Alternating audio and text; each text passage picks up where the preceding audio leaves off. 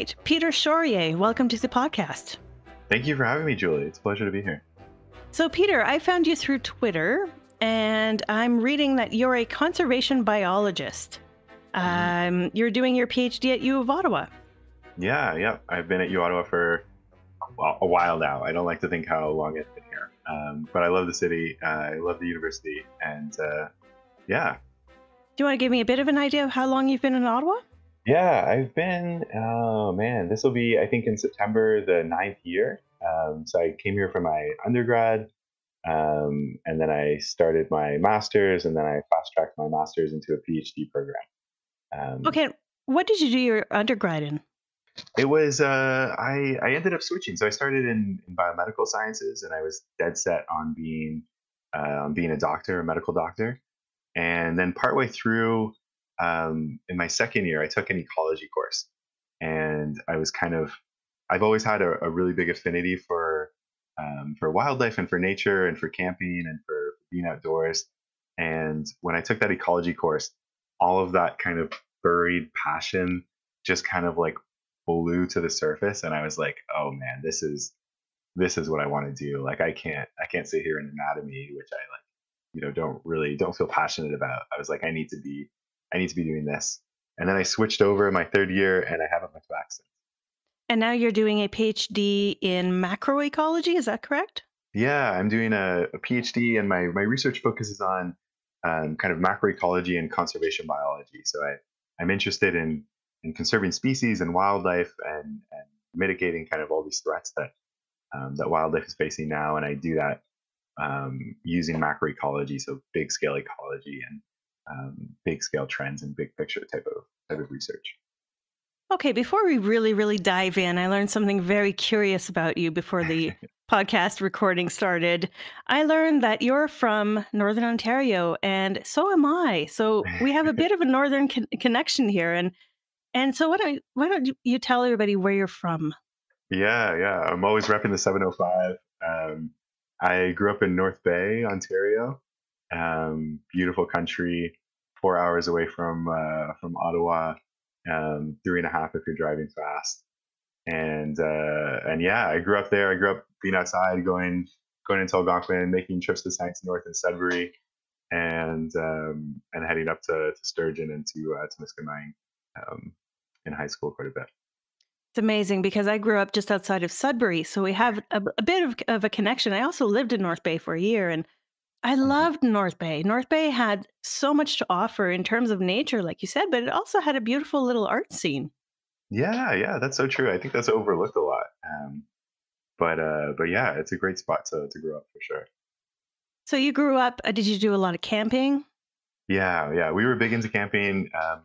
My mother's family is has been huge into camping forever. My grandfather, has built canoes and kayaks. He still has a homemade kayak in his garage, I think, right now.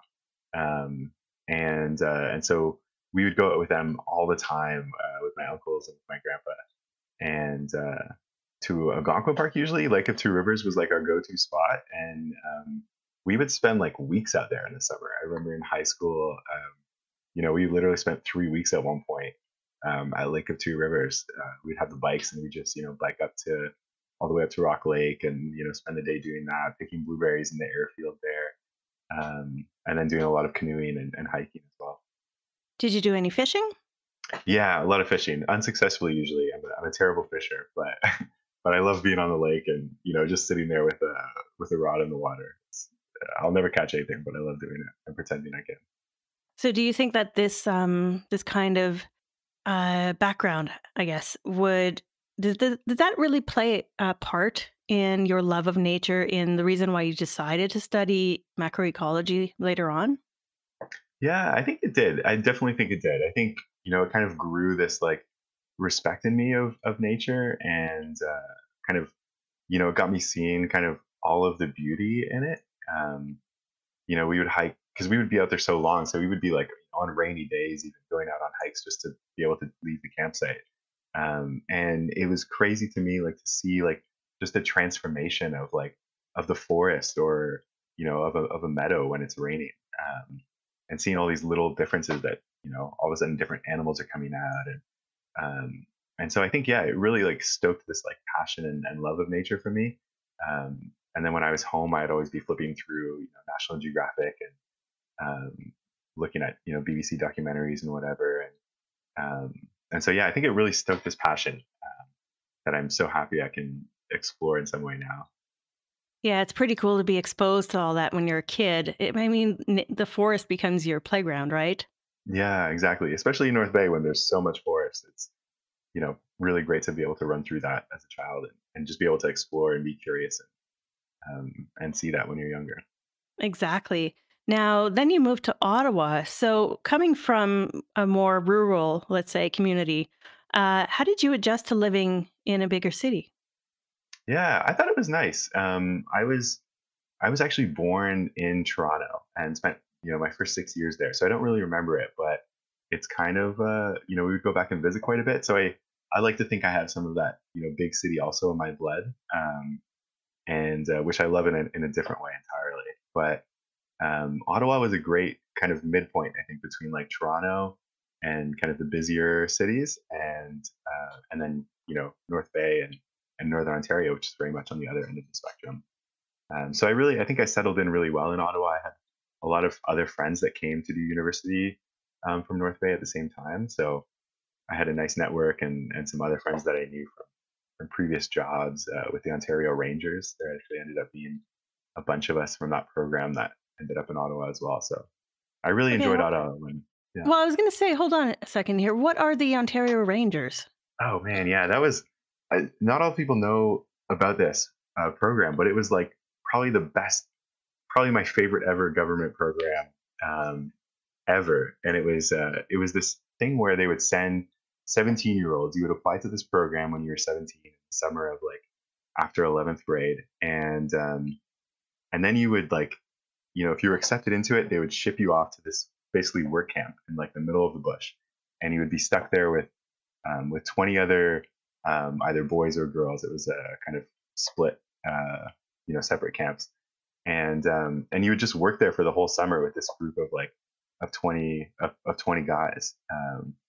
And it was just like we were there. I was sent off to this camp in Round Lake near Pembroke, um, and we did work in Algonquin Park and Foy Park, and I think we went into Bonashare Park, and we would fix trails and maintain campsites, and we made a boardwalk in one time in Cobden. It was just like we spent the whole summer outside doing all these kind of like jobs in nature in the parks, and it was the best summer ever. It was really awesome. That sounds like a lot of fun. It's like summer camp, except you're getting paid for it. Yeah, yeah, and it was like at that age when like you weren't allowed to go to summer. You were too old for summer camps usually, so it was an awesome kind of throwback in that sense. Yeah. Very cool. So again, another program that helped to shape you, I guess, in a way. Yeah, definitely. And it gave me like a whole new. I still, whenever I'm like walking on a portage or a hiking trail, and I see like a branch across it, I'll always pull it off. It's like this habit now that I have of just kind of cleaning the trails now. Did your family instill a specific work ethic in you? Yeah, yeah. I think in my family we were always like academics was always kind of uh, the biggest thing for us, the biggest priority. Um, you hear that a lot, like with kind of immigrant families as well. Like my dad immigrated from Nigeria when he was younger for university, um, and so he like really instilled. And my mom is a teacher as well. Her father immigrated from Britain, and so we always had this like really big push towards academics, and like my parents were really great for like pushing us into sports as well and a lot of outdoor activities to make us well rounded. But it was always like the biggest thing was like you need to finish your homework, you need to like finish um, schoolwork first. And I'm really happy I have that because that was really helpful in university for like keeping me disciplined and keeping me on track for that. Interesting. And did you have any time period in your youth where you rebelled or anything? Like, did you, when you have a family, my family was also very hard on me academically, Mhm. but I pushed back a lot. Were you like that a little bit too? I definitely was. I mean, we got up to some incredible shenanigans in high school. I had a good group of friends, but we definitely like got up to a lot of trouble, some of which my parents know of, a lot of which they don't. A lot of a lot of kind of wild high school nights and parties. But we were also like, I remember one story that my mom will always still tell and threatens me with. But we in a high school lab, in a high school chemistry lab, we were doing this experiment with copper sulfate, and me and another one of my friends thought it would be funny. It looked like blue Kool-Aid, and so we were like, "Oh man, that would be so funny if we drank it." And then, this was, I guess I rebelled in like very specific ways of doing very stupid things. And so we like ended up doing like a quick sip of this copper sulfate each. And it was absolutely the most disgusting thing. I would never recommend it. It was a terrible experience, and it just dries out your mouth right away. It tastes like feet. It Oh, was really wow. nasty. And then, of course, somebody like told on us in the class, and so we had to go to the hospital. And my mom stormed in, and she like threatened to switch me schools and stuff. But it was so yeah. I was a little rebellious, but um, I never. I think that was maybe the most dangerous thing I did. Well, it does sound a little dangerous, especially when you're that young and you're not 100% sure of the consequences, right? Yeah, yeah, yeah. No, it was not the smartest decision. Would not recommend doing it. Now you're in a PhD program. Yeah. So you're essentially at the height of the academic world. Do you find the experience stressful? How are you handling that? Yeah, I find it to be enjoyable. I really enjoyed my time. I like really when I first started grad school, when I first started my master's, I was convinced I would never do a PhD because I really wanted to do applied conservation. I still want to do applied conservation, and I was like, oh yeah, I'm just going to do a 2-year master's and I'm going to start doing that. And then I just kind of really fell in love with the questions that I'm doing and with the research that I'm doing. And I really love the lab that I'm in and the people that I'm doing this research with. And so for that reason, I've just always enjoyed the PhD work. It's been really difficult a lot of the time, really, really stressful at times, really, know, um, really tough at times. But, my catchphrase is that, I'm living the dream every day. Someone asks like, what's up? And I'll say, living the dream.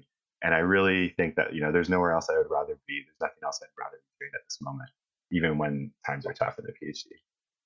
Yeah, it's a good way of handling, the pressures of a PhD program, that's for sure. How long do you have left? Hopefully, one more year. I'm planning to finish next summer, and I'm excited to wrap things up and start moving on to other things. Yeah, What do you plan on moving on to? yeah. I'm not entirely sure yet, but I'm hoping to start working. I've always been interested in applied conservation and in working kind of in that realm. So I'd really like to, work somewhere, maybe with government, maybe with an NGO, and being able to work more on those kind of more applied, more immediate conservation things. I really like research, and research definitely is essential for conservation, but it's a little there are a few too many steps I think in between the research that I'm doing now and seeing an impact on the ground. Okay, so at this point, can you explain a few terms for me? The Mhm. first one is macroecology. What exactly is that? Yeah. So macroecology, well, I'll break that down into kind of the two, macro and then ecology. And I'll start with the latter one. So ecology is really the study of ecosystems of living things, and I guess it's more, um, you know, you have biology where you're looking at cells and at organisms and stuff, and ecology is kind of a bigger, it takes kind of the individual animal or plant or whatever it is, and it's looking at kind of the relationships between that individual and the environment around them. And so a lot of the time, what I do is I look at bees and butterflies and other pollinators and how they're interacting with the landscape and how things like climate change and habitat loss influence them. And then the other part of that macroecology, the macro is kind of the big picture. And so a lot of ecology studies end up being or are focused kind of at a site or a regional level. So people go to like, one site in outside of Ottawa, for example, and they'll monitor populations there and look at how things are doing at this really local level. And as a macroecologist, I like to focus at bigger scale. So I look at at countries, at continents, and I look at trends of not one species, but at assemblages of species, at dozens of species, what's happening with those, all of those species across these huge areas. And so we end up, it ends up being kind of big picture in a way. We get these kind of bigger picture trends and ideas of what's going on, and it lets us um, bring our conclusions to new areas where we might not have as much data, or we might not know as much what's going on, and it gives us kind of a broader stroke to figure out what we can do when it comes to conservation. Okay, so that explains it a lot more. Now, you mentioned countries and continents, the big picture. In your research, are you looking at Canada? Are you looking at North America, worldwide? What exactly do you specifically research? Yeah, most of my research ends up focusing on North America and most of Western Europe. So I focus on kind of Canada, USA, Mexico, and then I never. There's so many countries in Europe I can name all the ones I'm looking at now, but most things kind of east of Turkey, I guess, or west of Turkey, and kind of above Africa. Okay, and before we started recording, you told me that you mostly research invertebrates. Yeah, yeah. I like to focus on the little things, I guess, and I think that stems as well from one of the first research jobs I had was catching butterflies in the summer, and that was absolutely as fun as it sounds. We were running around. We had a network of sites that we went to around Ottawa and the outlying area, and but we just spent the summer driving out to these sites, and catching butterflies with the net. A lot like SpongeBob catching jellyfish in the cartoons. And it was such a blast. But it also kind of opened up my eyes once you start looking for like butterflies, because they're everywhere, but they tend to like fade into the background for most people, I think, or definitely for me. But once you start catching them, you realize that they're everywhere, and you start to pick them out more in the when you're out for a hike, or when you're even walking through the city. And so since then, it's been not just butterflies, but little things like grasshoppers, or like praying mantises, or little spiders, like little invertebrates like that. Have I feel like this whole world of invertebrates has like been open to me now, since that moment. That's amazing. Why were you catching butterflies? Yeah, it wasn't just for fun. I can, although it did become a fun thing to do after that I enjoyed. But the lab that I work in, at University of Ottawa, um, for a long time had this network of sites they would monitor butterfly populations at. And so there were about 25 sites that we would go to around Ottawa and the surrounding area.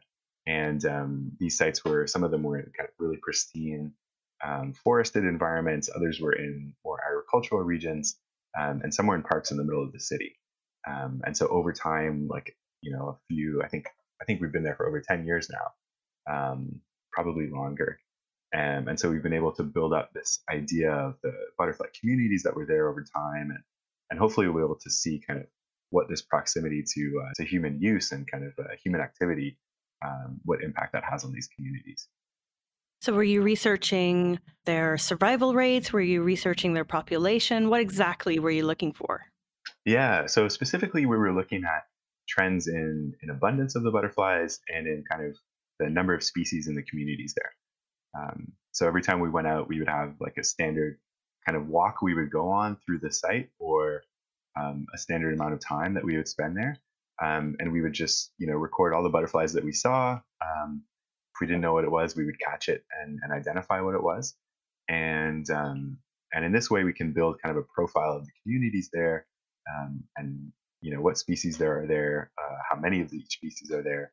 And so over time, we can tell, what are good years for butterflies, what are bad years, are they related to climate, or are they not, and are they related to that proximity to agriculture, or to human land use. So, now I have to ask, have you ever found a butterfly that hadn't been identified yet? No, I haven't. I found butterflies that I couldn't identify, but they've they've been named before. In I think in North America, you would, at least in Canada and the USA, you would really struggle to find a butterfly that hasn't been identified. But in places like South America or Indonesia, I think every day they're pulling out different butterflies that people have never written down a name for or never seen before in their lives. So, or at least in never seen before in science. So, Okay, so they've mostly been cataloged in Canada. yeah, at least in Canada and the USA. Okay. And so what can butterflies tell us about climate change? Yeah, that's a great question. And they can tell us a lot. Like a lot of other animals, butterflies um, are, where the places they live are in a lot of part determined by the temperature of that place. So especially given that they're kind of cold-blooded insects, like reptiles or like amphibians, um, butterflies, their body temperature depends on the environment around them. So on cold days, they're not able to fly. They need to let the sun warm them up, and then they're able to kind of move around and do what they need to do. Um, so when things are too cold for butterflies, that's bad. But also when things are too hot, they're not able to cool themselves down. They can't sweat like you and I do, or they can't pant like a dog would and release heat. Um, and so butterflies are really kind of at the mercy of the environment around them. And so they can tell us a lot when it comes to, that means that they need to, when temperatures change, when climates change, then butterflies need to adapt to that, and they need to either, change their behaviors to move to, spend more time in the shade, or they need to move to different regions. If a region gets too hot, the climate is just too warm, and for too much of the year it's too hot for the butterfly, then it'll have to move somewhere else, or it's not going to be able to reproduce.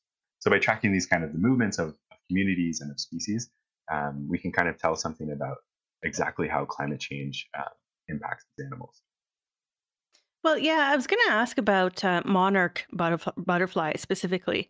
I tend Mhm. to see them a lot in September. Are they like a fall creature?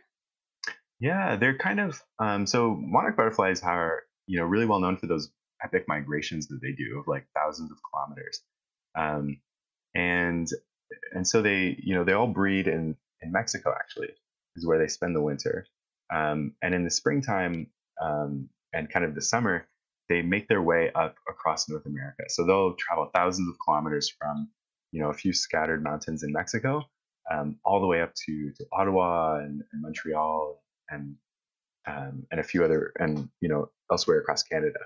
Um, and just because of that distance, because they're traveling from across a continent, it means that we only really start seeing them, midway part through the summer, is when they first start entering kind of Canada, and we see them around Ottawa at least. And in the fall is when and then they'll kind of lay their eggs here on milkweed plants. The larvae will hatch. Caterpillars will, eat the milkweed and eventually turn into butterflies. And then they kind of get ready to make their trip back to Mexico. And so that means that, that ends up timing around the fall, kind of around now actually, or early September, when all these butterflies are preparing to make the trip back down to Mexico. So if we were to see them leave sooner or later, could that be an indicator of climate change? It could, yeah. And so there are a lot of really cool programs, things like Journey North, or eButterfly, which are tracking the migration of these animals over time, or the sightings of these monarch butterflies over time. And so over years, we can kind of see that whether they're starting to migrate sooner in the year or later in the year, um, and kind of what might be influencing the timing of those migrations. So you know a lot about all these reports and all this research. Do you have any red flags for us? Is there anything that we should be aware of in terms of changes in butterfly habits? Oh yeah, good question. Yeah, I mean, so one of the things that we see is that butterflies are tending to be actually quite good at tracking climate change. So as the climate has warmed over the last few decades, especially in Canada, a lot more Canada is quite warmer than it used to be.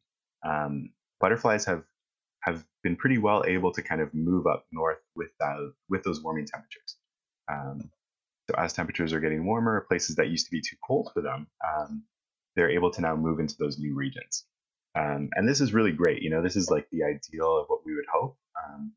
this kind of, we kind of presume that in the southern ends of those where those butterflies live, things might now be getting too hot for them, and so they might not to be able to live like as well in those regions. And so it's really good that further north they're able to like move into new habitats and regions. So that's a really really good thing and a really positive thing to see. And it's not true for all butterflies, but for a lot of them it's the case.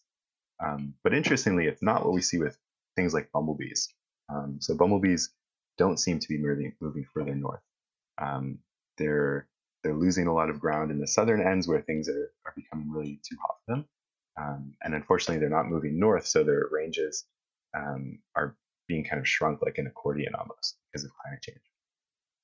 Yeah, bees are a hot topic. They've been a hot topic for the last few years, I find. What's going on with the bees? Yeah, we might need more than an hour for that, I think. But yeah, the bees. What's going on with it's tough.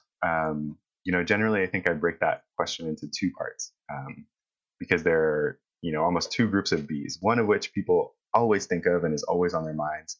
Um, and when they say bees, they're usually talking about these ones, even if they don't realize it. And that's honeybees. Honeybees are a really popular topic, especially now with people starting more and more beehives and stuff in quarantine.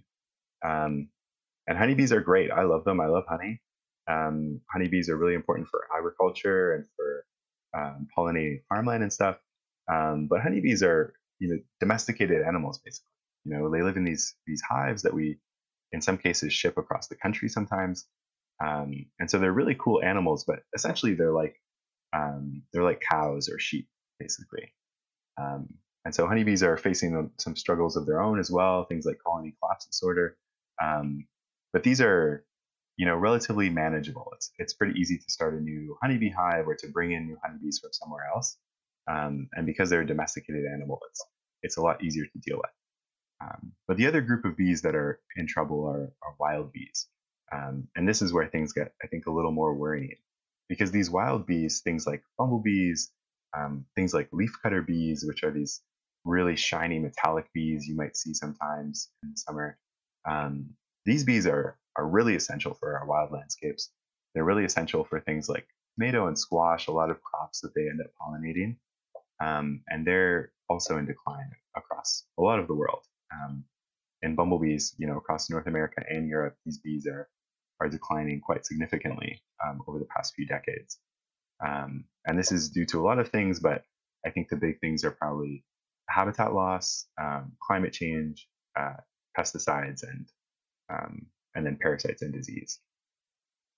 Yeah, bumblebees are one of my favorites from, growing up in Northern Ontario. Actually, the street where I grew up, there's a huge field, a lot of Mm. wildflowers, a lot of bumblebees. We used to like try to catch them when we were kids. It was crazy. I see so few of them now. Does urban sprawl play a role in the fact that we see so few bumblebees these days?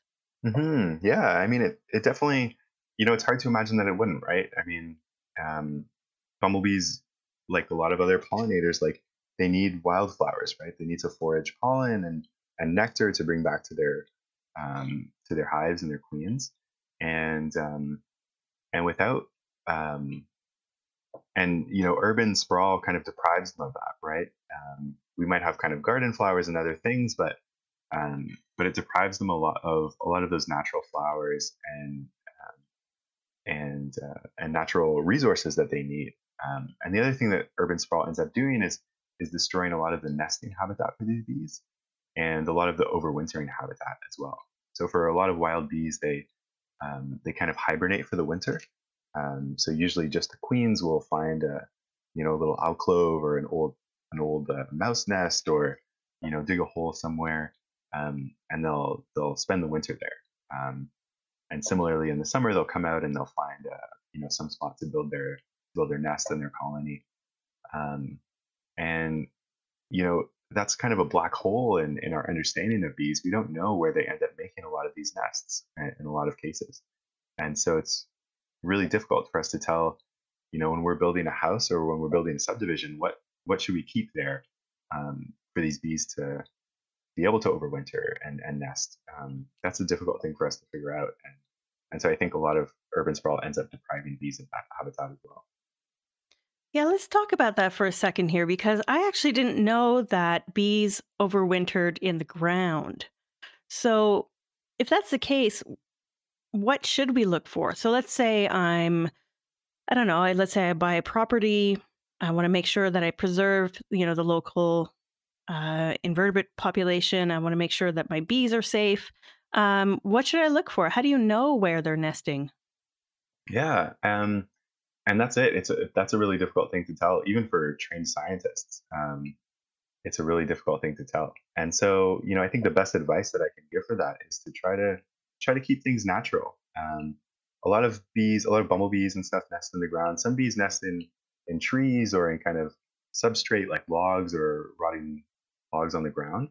And so, the best thing you can do if you're really interested in helping wild bees and wild pollinators is to leave, part of your lawn or part of your garden or the whole garden kind of more natural. So planting natural wildflowers and local wildflowers, leaving leaf litter on the ground in the fall is a great thing. It provides a lot of cover for bees and stuff. And if there's a log that falls down or you have a tree that you need to cut down, maybe leave a couple of logs of those on the ground as well. And that provides a lot of that kind of natural diversity of structures and diversity of vegetations and kind of hidey places, for lack of a more scientific term, that bees can use to either nest or overwinter. Yeah, that's a good idea. There is, however, that the problem with bylaw, right? I Mm, mean, I know some people who personally who got in trouble with their local municipal laws because you're not allowed to have an unkept yard. mhm. So, do you have any recommendations for people who want to do that in that situation? Like, I think maybe making little gardens would work. Yeah, yeah, I think that's a great compromise. Because obviously it's not always the nicest thing to have an overgrown lawn either, right? But yeah, keeping it contained to like a garden, maybe a portion of your lawn that's set aside. That can be both aesthetically pleasing and give you a little bit of lawn to set a sprinkler in and run through in the summer and stuff. Okay, cool. So, what are some other pollinators that you study? Yeah, so I also study butterflies quite a bit, and and then a little bit of other bees and stuff as well. But the big ones are kind of bumblebees and butterflies. What about moths? Oh yeah, moths. Moths are I always end up forgetting them, and I feel so bad about it because moths are so freaking cool, and they never get enough love, I think. But they are absolutely amazing, often overlooked, even by me, unfortunately. But absolutely amazing Yeah, one of the things I actually want to do because they're my favorite, my personal favorite. I've animals. been debating, or I'm actually planning when I'm going to have more income to actually create a moth art gallery, just in my, in my future man cave, so to speak.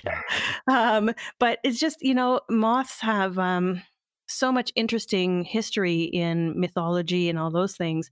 But do you also study them for climate change? Yeah. So I don't, but other people do, and they're really also important indicators. There's a really classic example of to speak to the importance of moths for like in kind of climate change research or global change research more broadly. There's this really great example of, I think, in the UK a couple of decades ago when industrial pollution was really bad there. There was one species of moth in the forest that usually had a white. It had a coloration that allowed it to kind of blend into the bark, and so it was kind of a lighter color that would blend into the trees, and it would be pretty almost invisible or well camouflaged against predators. And then there was so much kind of industrial pollution in that area, a lot of smog, a lot of like soot that ended up being laid down on these trees, that these lightly colored moths would end up standing out like really badly on the trees.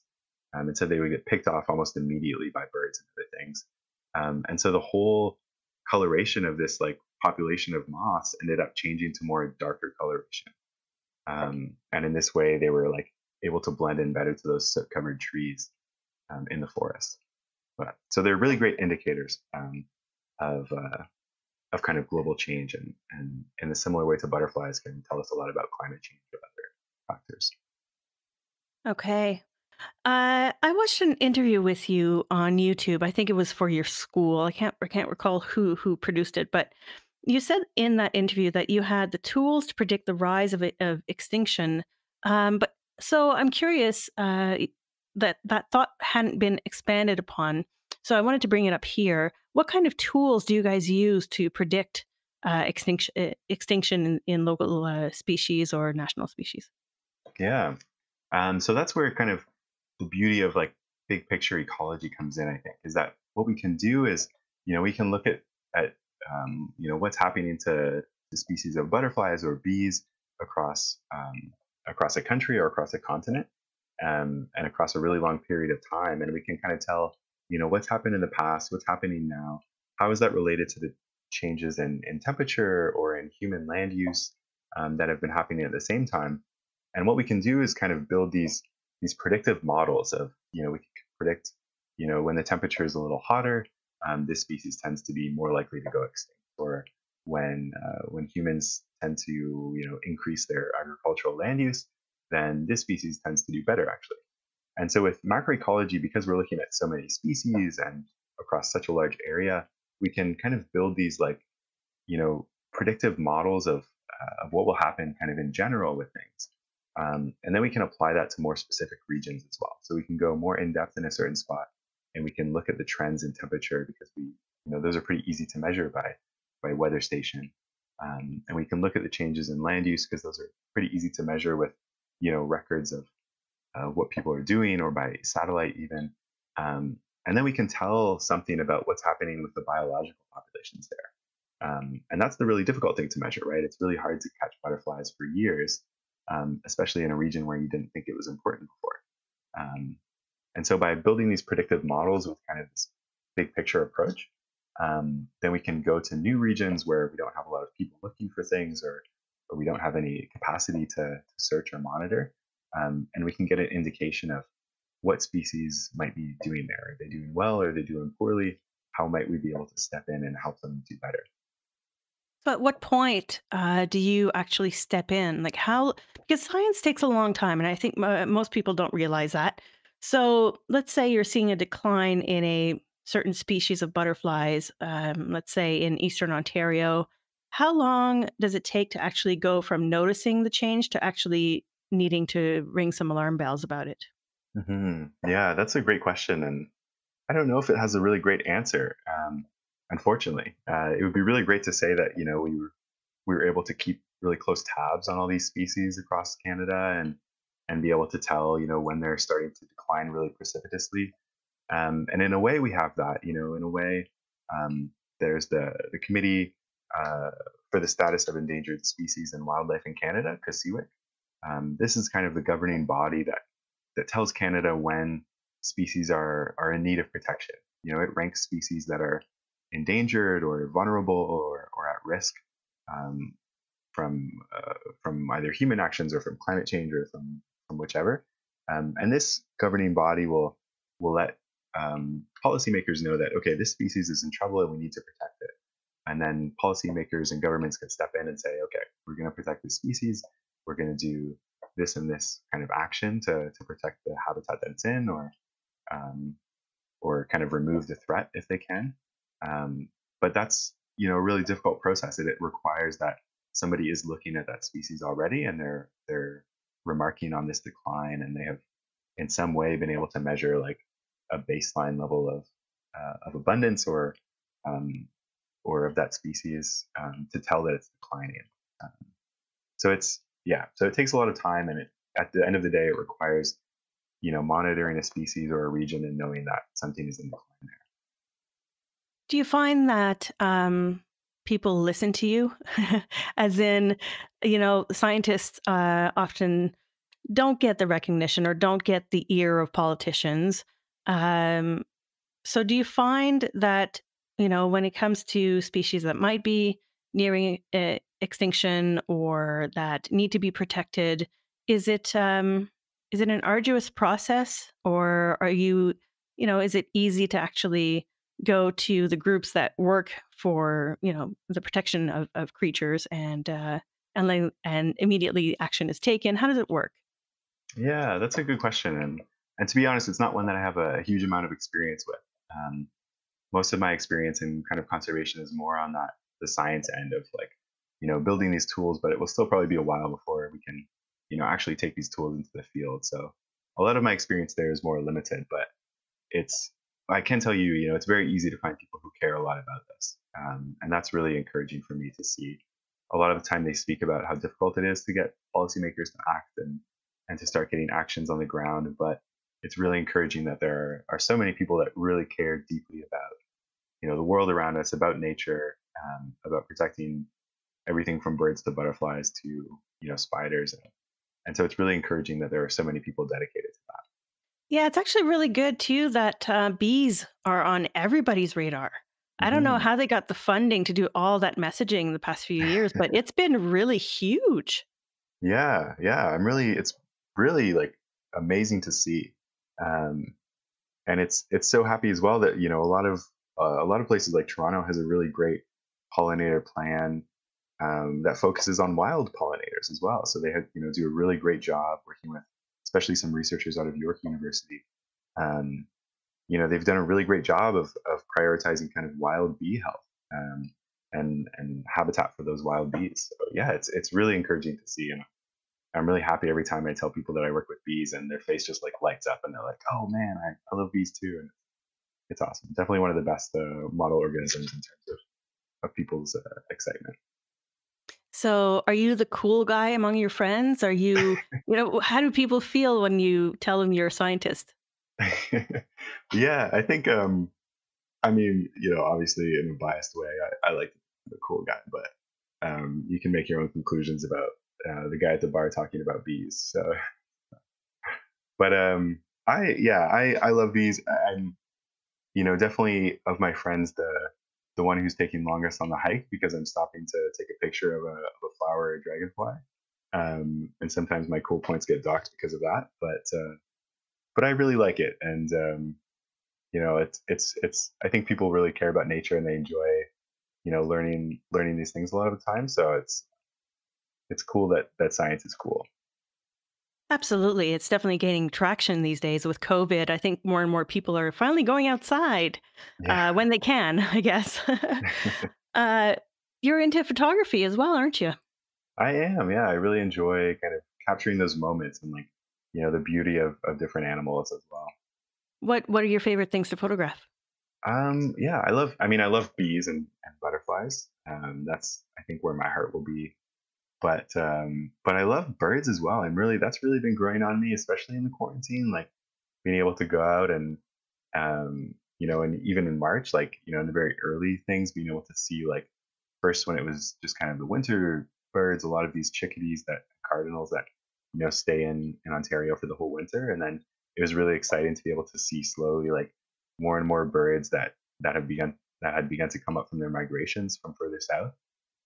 Things like yellow warblers um, and other things. So it's been really fun for me to like go out and photograph these animals and also feel a little more part of nature in terms of tracking their behaviors and seeing them come up. So you're learning a lot more about birds too. Yeah, yeah. It's I never thought that the quarantine would help me do that, but it's been a lot of fun doing it. Yeah. I have a stupid question for you because I recently posted a video of two blue jays at a bird feeder. Mm. And there was one blue jay that kept knocking down all the seeds. And I remember watching them when I was a kid because we had a huge bird feeder as well. And somebody asked me on Twitter, why do they do that? And I suspect it's because they really like the sunflower seeds. Do you agree? Yeah, I think that sounds reasonable. Yeah, yeah. Yeah, I they're don't know kind. for sure, but that sounds like the likeliest one. Okay. I just figured I'd ask. Maybe you know more about it than I do. Yeah. Um, Yeah. you Sorry. mentioned the quarantine. How has that affected your morale? Oh yeah, it's been tough. It's been really tough. And obviously working from home is very challenging. Most of my research is computational, and so I'm doing a lot of work mostly on the computer. And so it's something I can do from home, but kind of mustering the discipline and um, especially with the lack of kind of coworkers around me has been really challenging. Um, and so it's been difficult. But I've had two students that I'm kind of mentoring and training this summer that are starting their honors undergrad projects in the fall, and that's been really fun and helps me kind of stay engaged with their research quite intently, in terms of keeping them on track for their projects and stuff. So it's been challenging, but I've been definitely less hit than a lot of people who have had to scratch field seasons or have been locked out of their labs and experiments. So I'm really thankful that I have been affected to a lot less of a degree than some people. Are you more of an introvert or are you more of a people person? I fall somewhere in the middle. I definitely need kind of time to recharge my social batteries, but I have a lot of friends. I really enjoy hanging out with people, and so I would say I'm 70% an extrovert and maybe 30% an introvert or Okay. something. I also know that you are really into music. Oh yeah, yeah, yeah, Yeah, tell me about what kind of music you like to listen to and what kind of music you like to create. yeah. So I guess my passion has always been rap and hip hop music. Well, I say always, but kind of the first passion was the CDs that my parents had, things like Luther Vandross and the Jackson Five. Those were like the CDs that I grew up with. That's the good old school stuff. Yeah, yeah, and it's oh man, that Luther Vandross Dance with My Father CD. It's got to be one of the greatest of all time for me personally. But yeah, so yeah, rap and hip hop though, it's just such an exciting genre. There are always new things happening, and I know that's the case for all genres, but it's especially fun when it's kind of immersed so tightly with things like basketball and memes and other kind of distractions and social media and culture. So that's just so much fun, and it's been actually such a great year for hip hop as well in terms of like some really great albums that have been coming out. So I've been really happy with that. Like what? And I Like what albums? Oh yeah, I mean, so one of the ones I've been playing quite a bit recently actually is the Run the Jewels album. Oh Um, yeah. that was perfectly timed in terms of when it came out, Yeah. and very much a vibe for 2020 right now. Yeah, Run the Jewels never disappoints, and yeah, that was just a spectacular album. Um, What's his name again? The guy who's LP and Killer Mike. Killer Mike, thank you. Yes. Yeah. Oh my God, I've watched so much Killer Mike interviews, as of late, and just Run the Jewels is just amazing. Yeah. Do you ever listen to any old school rap? A little bit, yeah, yeah. I've always been hung up a little bit on the production of the old school rap. Like it's such, I don't want to call it simple because it's like really, the beats they have are really, really great sometimes, but it's like such a different production era that it's kind of, it feels very dated to me, but no, I still love like you know, um, like obviously, the Dr. Dre's, the classic NWA, Public Enemy. I took a hip hop course once in undergrad as a just an elective course, Mhm. and we listened to a lot of like Cool Herc and like the Sugar Hill Gang, and that was like incredible. Like it was so cool to follow the history from like the birth of hip hop outwards. But do you have an old school band to recommend? Well, actually, I mean, I grew up listening to Wu Tang and Queen Latifah, so Oh yeah, yeah. back in the day, and Herbie Hancock when he was spinning. Oh, So okay. yeah, really, really. I mean, I 80s kid, right? So, Yeah. but I do recommend French rap. If you've never Okay. listened to to rap out of France, Hmm. it is beautiful. It's like poetry. It really is. Just I'll send you some links. I'll definitely send you some links. Yeah, please do. Yeah. Yeah. Now I know that you also produce, or do you do vocals? Do you produce it? How does it work? Yeah, I've dabbled in kind of creating rap tracks as well. I guess the most substantive effort I've done is last year. And my a few friends and I we ended up doing this kind of diss track competition or like round robin. So there was five of us, and every week we would kind of draw names out of a hat, and one of us would be dissing the other, and then we'd have a week to respond and create a response track. And so that was like just so much fun to be able to. It was kind of a throwback to like it reminded me of the mixtape era and kind of the 2010s and like 2000s when rappers would just like jump on like old beats and stuff and kind of just low key remix tracks. And it was just a lot of fun. We were just having fun on the tracks and stuff. But I'm still, I maintain. I've said this for a while, but it's gonna happen. I'm gonna drop, a mixtape. It's gonna be, hotter than climate change, and it's gonna make some moves. Wait for it. Yeah, it's on the way. So you're coming back on the podcast when you release that then. Definitely, 100%. And the last thing I had in my notes was that you're into basketball. Now, here's the deal. I was a huge basketball fan, but I'm old school. So that was back in the day with Magic Johnson and Michael Jordan. And I mean, I was a huge Lakers fan. So the Bulls were like the enemies. Um, so who's your favorite team and why? Oh, Toronto Raptors, easy pick. I absolutely love the Raptors. I used to have a picture of Vince Carter on my in my bedroom when I was younger, and he is, I think, probably the greatest Raptor of all time in my mind. Just for that dunk contest, absolutely nasty. But watching the Raptors win last year was so nice to see. I mean, they're an incredible team, and watching them play this year as well, I still think they can. If they end up restarting the season, then I still think the Raptors have a really strong chance of taking the chip again. So I'm really pumped to see that. Have you ever been to a game? I actually have not. No, I've been to a university game in the states, a couple university games in the states, but I've never actually been to an NBA game. But Maybe that should be on your bucket list soon, huh? oh, definitely, yeah. I would have put it on the list last year. I would have definitely gone to one of those championship games, even though it was absorbently priced. I would go just to stand in Jurassic Park, I think, but I ended up being in the UK the whole playoffs, which was, of course, the one playoffs that we win um, so far. What were you But doing in the UK? research. It was a research trip to University of College London. I've done a lot of my PhD work with a group there, and so I spent 4 months last year at the university, staying at the Center for Biodiversity and Ecological Research, CBER, and absolutely great, terrific department, terrific people, and we got to do a lot of exciting research. So that was a lot of fun. That sounds really cool. So do you get to travel a lot with your program? I do, yeah, and that was one of the big perks. Probably one of the biggest reasons I'm still in grad school is that there's we don't get paid very much at all, and but we get to travel to conferences and to research trips if you can manage it.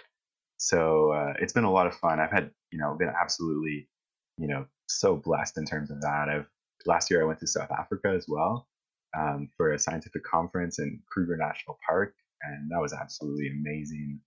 I've gotten to go to BC and take some extra time and drive around Vancouver Island. I've been to the southwestern United States, to Albuquerque, and then been able to do some camping in Colorado because of scientific conferences. So it's been absolutely, that's one of the biggest perks of grad school, I think, is being able to find exotic conferences to go to and get them paid for. Of If you're talking course. about it, yeah. Are you calling Ottawa home, or do you think that you want to live elsewhere after you're done? I'm definitely calling Ottawa home for now. I really love the city. Um, I really love the people in it, and but I really love traveling. I really love kind of exploring new places. So I could see myself leaving next year, depending on what type of job opportunities get offered to me or that I can find. So we'll see. We'll see what happens. But for now, Ottawa is definitely home. Very cool. Well, Peter, it's been so much fun getting to know you and getting to know a lot more about your area of expertise, about your hobbies and your interests. And it's just been nice to learn that you're from Northern Ontario. I have to say, I'm still astounded by that fact that I didn't even know going into this interview. So it's nice to really connect with you. Yeah, likewise. Thank you so much for having me on. It was an absolute pleasure to chat with you, especially knowing that you're a fellow Northern Ontarian. Yes, and definitely, definitely want to have you back on. I'm gonna try to push your buttons and get you to do that music stuff because as much as we want to focus on academic endeavors. I think it sounds like music is a big part of your heart too. So I say go for it. Yeah, thank you. Definitely do that, and I'd love to come back and come here and track sometime. Awesome. All right. Well, thanks for coming. Thank you so much for having me.